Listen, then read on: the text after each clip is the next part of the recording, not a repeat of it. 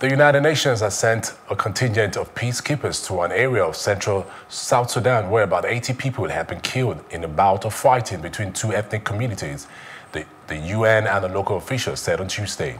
The violence between the Gak and Manuer communities broke out on November 27 and it has lasted for days, said Benjamin Laat, Information Minister for Western Lake State. The United Nations mission in South Sudan